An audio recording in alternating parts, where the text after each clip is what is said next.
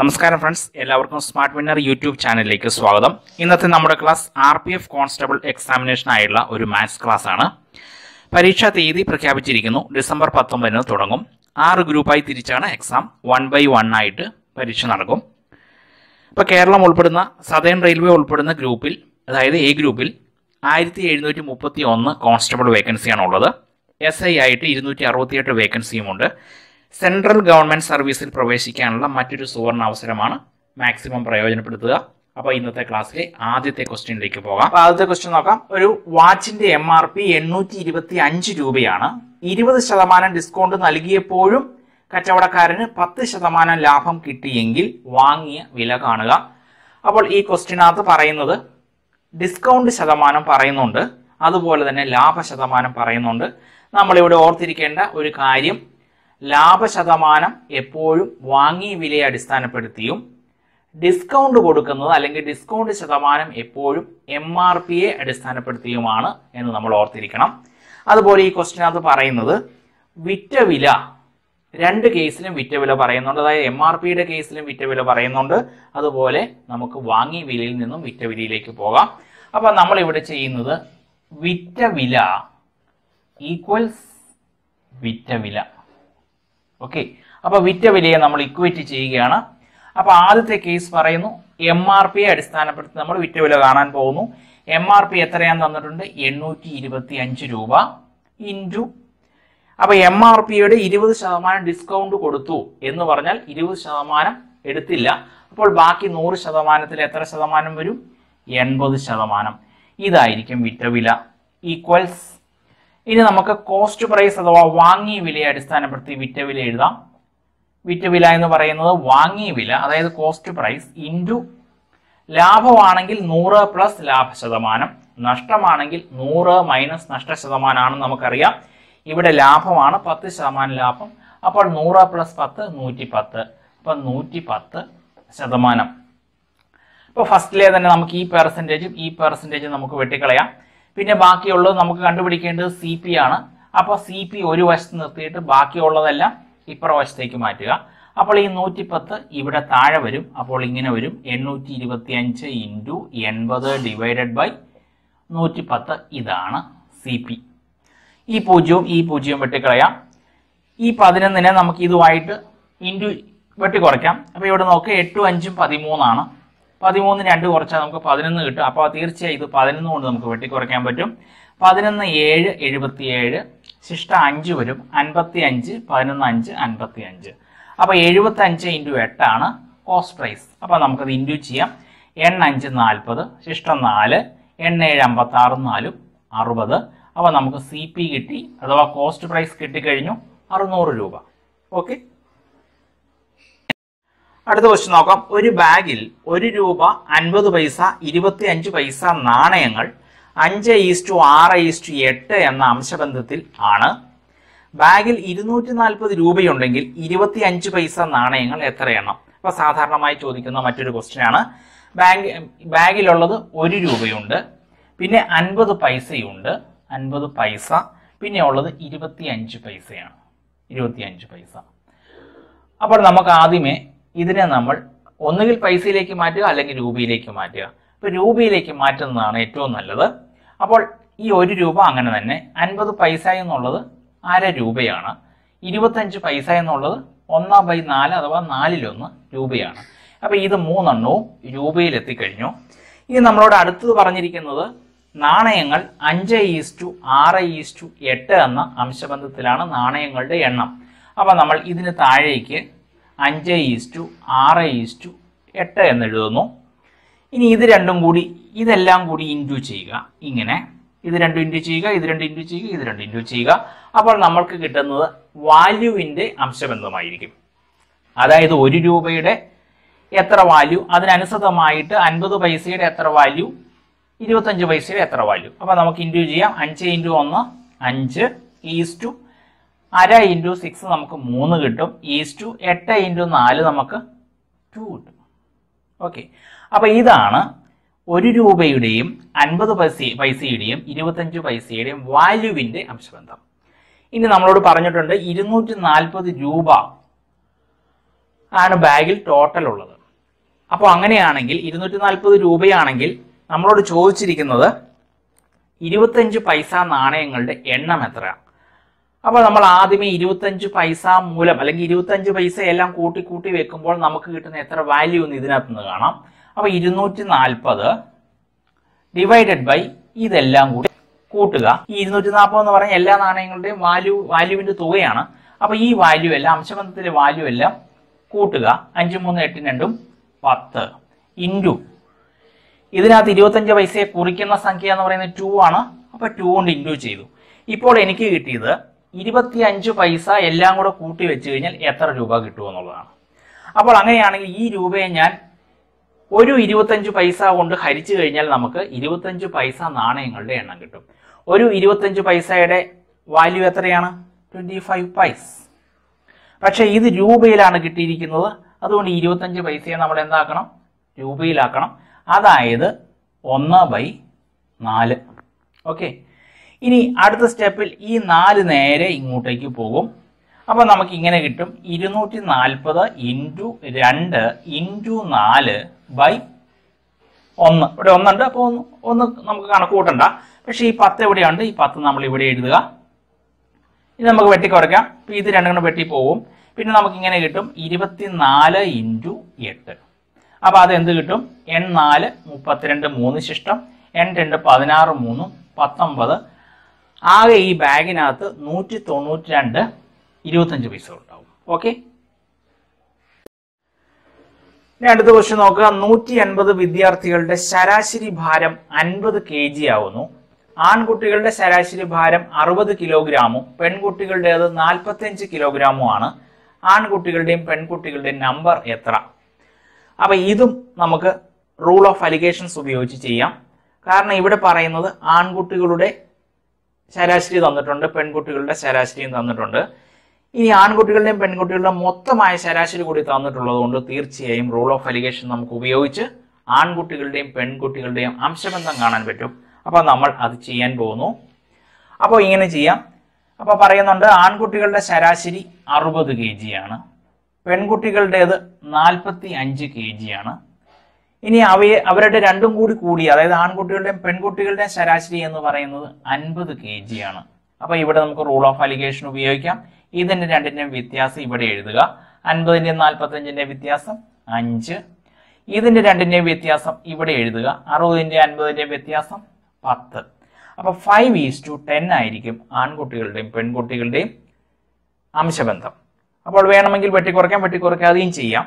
അപ്പൊ ഇവിടെ 5 കൊണ്ട് വെട്ടിക്കുറയ്ക്കുകയാണെങ്കിൽ ഇവിടെ 1 വരും. 1:2 ആയിരിക്കും ആൺകുട്ടികളുടെയും പെൺകുട്ടികളുടെയും അംശബന്ധം. നമ്മളോട് പറഞ്ഞിട്ടുണ്ട് 180 വിദ്യാർത്ഥികളാണ് ക്ലാസ്സിലുള്ളത്.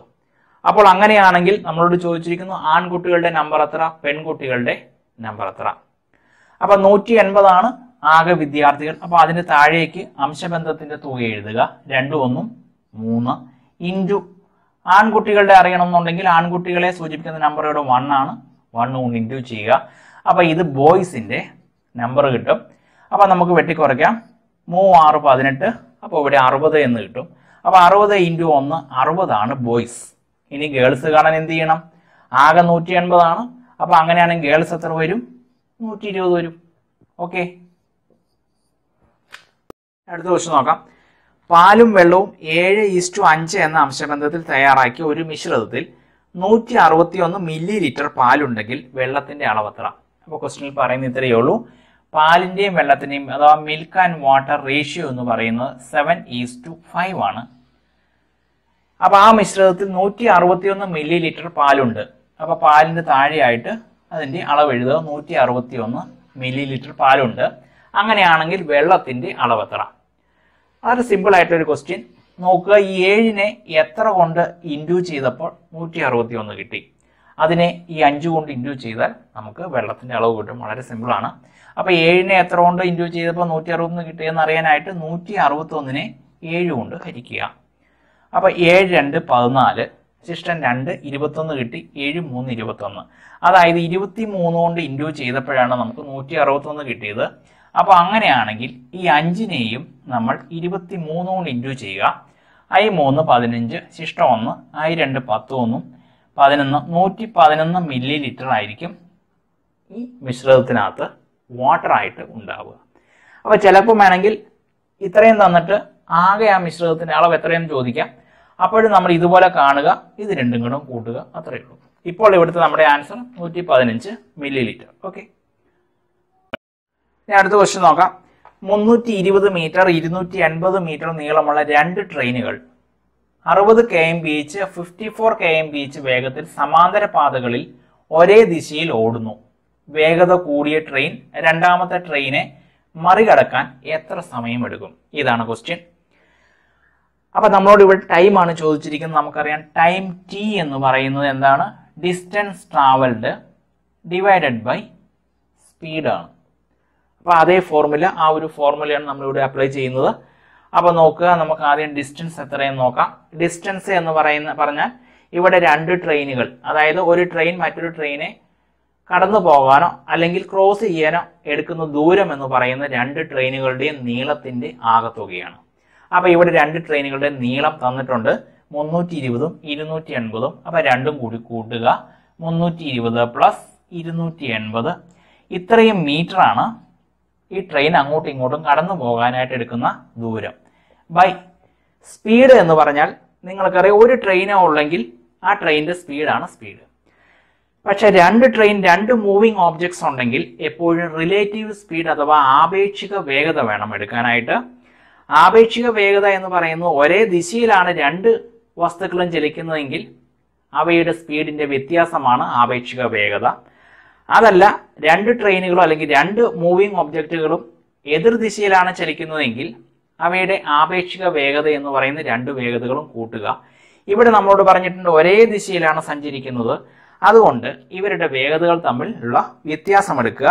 അപ്പൊ അതായത് 60 kmph മൈനസ് 54 kmph. ഓക്കെ, അപ്പൊ അടുത്ത സ്റ്റെപ്പിൽ ഇങ്ങനെ കിട്ടും. 320 280 കൂട്ടിക്കഴിഞ്ഞാൽ നമുക്ക് 600 കിട്ടും. ഡിവൈഡഡ് ബൈ ഇത്രയും മീറ്റർ ആണ്. ഇത് കുറച്ച് കഴിഞ്ഞാൽ നമുക്ക് 6 kmph എന്ന് കിട്ടും. അപ്പൊ നിങ്ങൾക്ക് കാണാം, ഇവിടെ മീറ്റർ ആണ്, ഇവിടെ കിലോമീറ്റർ പെർ അവർ ആണ്. അപ്പൊ അങ്ങനെയാണ് നമുക്ക് ഈ 6നെ, ഈ കിലോമീറ്റർ പെർ അവറിനെ നമുക്ക് മീറ്റർ പെർ സെക്കൻഡിലേക്ക് മാറ്റണം. അപ്പൊ ഇങ്ങനെ കിട്ടും, 600 divided by 6 into kilometre per അവറിനെ metre per സെക്കൻഡിലേക്ക് മാറ്റാനായിട്ട് 5/18 കൊണ്ട് ഇൻറ്റു ചെയ്യുക. അപ്പൊ നമുക്ക് ഇവിടെ വേണം വെട്ടിക്കുറയ്ക്കാം, അല്ലെങ്കിൽ ഈ 18ന് നേരെ ഇങ്ങോട്ടേക്ക് എടുക്കാം. അപ്പൊ നമുക്ക് ഇങ്ങനെ കിട്ടും, 600 ഇൻറ്റു 18 ഡിവൈഡഡ് ബൈ 6 ഇൻറ്റു 5. 6 30, 32 60, ഈ പൂജ്യങ്ങളും കയറ്റി എഴുതി. അപ്പൊ 20 മുകളിൽ കിട്ടും. ഇത് രണ്ടും കൂടി ഇൻറ്റു ചെയ്യുക, 18 2 36, ഈ പൂജ്യങ്ങളും കയറ്റി എഴുതുക, 360 സെക്കൻഡ് എന്ന് കിട്ടും. ചിലപ്പോൾ നമ്മുടെ ഓപ്ഷൻസിൽ മിനിറ്റ് ആയിരിക്കും. മിനിറ്റ് ആണെങ്കിൽ സെക്കൻഡിലെ മിനിറ്റിലോട്ട് മാറ്റാനായിട്ട് 60 കൊണ്ട് ഹരിക്കുക.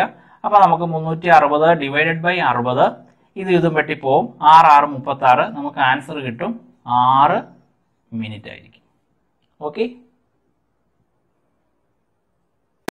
ഇനി അടുത്തൊരു ക്വസ്റ്റ്യൻ നോക്കാം. 256 സെന്റിമീറ്റർ സ്ക്വയർ വിസ്തീർണമുള്ള ഒരു സമചതുരത്തിൽ നിന്ന് മുറിച്ചെടുക്കാവുന്ന ഏറ്റവും വലിയ വൃത്തത്തിന്റെ ചുറ്റളവ് കണക്കാക്കുക. അപ്പോൾ ഒരു സമചതുരം ഉണ്ട്. ഈ സമചതുരത്തിന്റെ വിസ്തീർണം എന്ന് പറയുന്നത് 256 സെന്റിമീറ്റർ സ്ക്വയർ ആണ്. ഇതിനകത്തുനിന്ന് മുറിച്ചെടുക്കാൻ പറ്റുന്ന ഏറ്റവും വലിയ വൃത്തത്തിന്റെ ചുറ്റളവ് ഇത്രയേ ഉള്ളൂ. അപ്പോൾ ഇതിനകത്തൊരു വൃത്തമുണ്ട്. വൃത്തം ഇങ്ങനെയാണ് ഇരിക്കുക, ഇവിടെ ടച്ച് ചെയ്തിട്ടാണ് ഇരിക്കുക. അപ്പൊ ആ വൃത്തത്തിന്റെ ആരം നമുക്ക് കണ്ടെത്താം. ഇതാണ് ആരം. ഈ ആരം എന്ന് പറയുന്നത് എപ്പോഴും ഇവിടം തൊട്ട് ഇവിടം വരെ ഒരു സൈഡ്, എല്ലാ സൈഡും ഈക്വൽ ആണ്. ഈ സൈഡിന്റെ യഥാർത്ഥത്തിൽ പകുതിയാണ് ആരം എന്ന് പറയുന്നത്. അതായത് നമ്മളപ്പോൾ എന്ത് കണ്ടുപിടിക്കണം? ഈ ചതുരത്തിന്റെ, ഈ സമചതുരത്തിന്റെ സൈഡ് കണ്ടുപിടിക്കണം. അപ്പൊ നമുക്കറിയാം, സമചതുരത്തിന്റെ വിസ്തീർണം എന്ന് പറയുന്നത് a² ആണ്. ഒരു സൈഡ് a ആണെങ്കിൽ ഇവിടെ നമുക്ക് തന്നിരിക്കുന്നു a² എന്ന് പറയുന്നത് 256 സെന്റിമീറ്റർ സ്ക്വയർ ആണ്. അപ്പൊ അങ്ങനെയാണെങ്കിൽ ഒരു സൈഡ് എന്തായിരിക്കും? a = √256 ആയിരിക്കും. √256 എന്ന് പറയുന്നത് 13 13 169, 14 14 196, 15ന്റെ 225, 16ന്റേത് 256. 16ന്റെ സ്ക്വയർ ആണ് 256. അപ്പൊ നമുക്ക് ഒരു സൈഡ് അല്ലെങ്കിൽ എ എന്ന് പറയുന്നത് നമുക്ക് 16 എന്ന് കിട്ടും. ഓക്കെ, അപ്പൊ അങ്ങനെയാണെങ്കിൽ ആരം എത്രയായിരിക്കും? സൈഡിന്റെ പകുതി. അപ്പൊ r ഈക്വൽസ് നമുക്ക് കിട്ടും 8 സെന്റിമീറ്റർ. ഓക്കെ, നമ്മളോട് ചോദിച്ചിരിക്കുന്ന ആരമല്ല, ചുറ്റളവാണ്. നമുക്കറിയാം ഒരു വൃത്തത്തിന്റെ ചുറ്റളവ് എന്ന് പറയുന്നത് 2πr ആണ്. അപ്പൊ അങ്ങനെയാണെങ്കിൽ നിങ്ങൾ ഈ ഒരു സന്ദർഭത്തിൽ ഓപ്ഷൻസിലേക്ക് നോക്കുക. പൈ കൂട്ടിയാണെങ്കിൽ പൈയുടെ വില കൊടുക്കരുത്. അപ്പൊ ഇവിടെ ഓപ്ഷൻസിൽ പൈ കൂട്ടിയാണ് വന്നിരിക്കുന്നത്, അതുകൊണ്ട് പൈയുടെ വില ഞാൻ കൊടുക്കുന്നില്ല. 2 × പൈ × r 8. ഇപ്പോൾ നമുക്ക് കിട്ടും n2 16 പൈ. അത്രയും സെന്റിമീറ്റർ ആയിരിക്കും ഈ വൃത്തത്തിന്റെ ചുറ്റളവ്. ഓക്കെ, അടുത്ത ക്വസ്റ്റ്യൻ നോക്കാം. എയും ബിയും ഒരു തുക 5:9 എന്ന അംശബന്ധത്തിൽ വീതിച്ചപ്പോൾ ബിക്ക് എയേക്കാൾ 6000 രൂപ കൂടുതൽ കിട്ടി എങ്കിൽ അവർ എത്ര തുകയാണ് വീതം വെച്ചത്? ഇതാണ് ക്വസ്റ്റ്യൻ. വളരെ സിമ്പിൾ ആയിട്ടുള്ളൊരു ക്വസ്റ്റ്യൻ ആണ്. എയും ബിയും ഒരു തുക 5:9 എന്ന അംശബന്ധത്തിൽ വീതം വെച്ചു. ഏത് തുകയാണെന്ന് അറിയില്ല, അത് നമുക്ക് കണ്ടുപിടിക്കണം. അപ്പോൾ അങ്ങനെ വീതം വെച്ചപ്പോൾ ബിക്ക് എയേക്കാൾ 6000 രൂപ കൂടുതൽ കിട്ടി എന്ന് പറഞ്ഞാൽ അതിൻ്റെ അർത്ഥം എയുടെ തുകയും ബിയുടെ തുകയും തമ്മിലുള്ള വ്യത്യാസം എന്ന് പറയുന്നത് 6000 രൂപയാണ്. അപ്പോൾ നമ്മൾ നേരത്തെ അംശബന്ധത്തിൻ്റെ കാര്യത്തിൽ തുക തന്നാൽ നമ്മൾ സാധാരണ അംശബന്ധത്തിൻ്റെ തുകയെടുത്ത് താഴെ ഹരിക്കുമായിരുന്നു. ഇവിടെ നമുക്ക് ഈ 6000 എന്ന് പറയുന്ന വ്യത്യാസമാണ്. അപ്പോൾ അതുകൊണ്ട് അംശബന്ധത്തിൻ്റെ വ്യത്യാസം എടുത്ത് താഴെ എഴുതുക. 5ന്റെ 9ന്റെ വ്യത്യാസം 4 ഇൻറ്റു നമുക്ക് ഇത് എയും ഇത് ബിയുമാണ്. അപ്പോൾ എയുടേതാണ് കാണേണ്ടതെങ്കിൽ ഇൻറ്റു 5, ബിയുടേതാണ് കാണേണ്ടതെങ്കിൽ ഇൻറ്റു 9. അപ്പോൾ നമുക്ക് എയും ബിയും കിട്ടും. നമ്മളോട് ചോദിച്ചിരിക്കുന്നത് എത്ര തുകയാണ് അവർ വീതം വെച്ചത്. അതായത് എയുടെ തുകയുടെയും ബിയുടെ തുകയുടെയും കൂടെ തുകയാണ് നമുക്ക് കാണേണ്ടത്. അപ്പോൾ നമ്മൾ ഇത് രണ്ടും കൂടെ കൂട്ടി ഇവിടെ ഇൻറ്റു ചെയ്താൽ മതി. 5 + 9 എത്ര വരും? 14. ഇപ്പോൾ നമ്മുടെ ആൻസർ കിട്ടുക എത്ര തുകയാണ് അവർ വീതം വെച്ചത്. അപ്പോൾ നമുക്കിവിടെ വെട്ടിക്കുറയ്ക്കാം. 6000 / 4 എന്ന് പറഞ്ഞാൽ ഒരു സംഖ്യയുടെ 4 കൊണ്ട് ഹരിക്കുക എന്ന് പറഞ്ഞാൽ പകുതി എടുക്കുക, വീണ്ടും പകുതി എടുക്കുക. 6000ന്റെ പകുതി 3000, 3000ന്റെ പകുതി 1500. 1500 × 14 കാണണം. നമുക്കറിയാം 14 എന്ന് പറയുന്നത് 10 + 4 ആണ്. അപ്പോൾ 1500 × 10 എത്ര കിട്ടും? 1500. ഒരു 0 കൂടി ഇട്ട് കൊടുക്കുക. 1500 × 4, 1500ന്റെ ഇരട്ടി 3000, 3000ന്റെ ഇരട്ടി 6000. അപ്പോൾ ഇവിടെ 6000. ഇത് രണ്ടും കൂടെ കൂട്ടുക. അപ്പോൾ നമുക്ക് ഇൻറ്റു ചെയ്യാതെ തന്നെ നമുക്കിവിടെ ആൻസർ കിട്ടി. 0 0 0 15 6 21. 21000 എന്ന തുകയാണ് അവർ 5:9 എന്ന അംശബന്ധത്തിൽ വീതിച്ചത്. ഓക്കെ, അപ്പോൾ തുക തന്നാൽ തുകയുടെ താഴേക്ക് അംശബന്ധത്തിലെ സംഖ്യകളുടെ തുക എഴുതുക. വ്യത്യാസമാണെങ്കിൽ വ്യത്യാസം / അംശബന്ധത്തിലെ സംഖ്യകളുടെ വ്യത്യാസം. ഓക്കെ ഫ്രണ്ട്സ്, ഇന്നത്തെ ക്ലാസ് നിങ്ങൾക്ക് ഉപകാരപ്രദമായെങ്കിൽ ലൈക്ക് ചെയ്യാൻ മറക്കരുത്. നിങ്ങളുടെ അഭിപ്രായങ്ങളും നിർദ്ദേശങ്ങളും കമന്റ് ബോക്സിൽ രേഖപ്പെടുത്തുക. അതുപോലെ ആദ്യമായാണ് ചാനൽ കാണുന്നതെങ്കിൽ സബ്സ്ക്രൈബ് ചെയ്യുക. ബെൽ ബട്ടൺ കൂടി അമർത്തുകയാണെങ്കിൽ പുതിയ ക്ലാസ്സുകൾ അപ്ലോഡ് ചെയ്യുമ്പോൾ തന്നെ മൊബൈലിൽ നോട്ടിഫിക്കേഷൻ ലഭിക്കുന്നതാണ്. ഓക്കെ.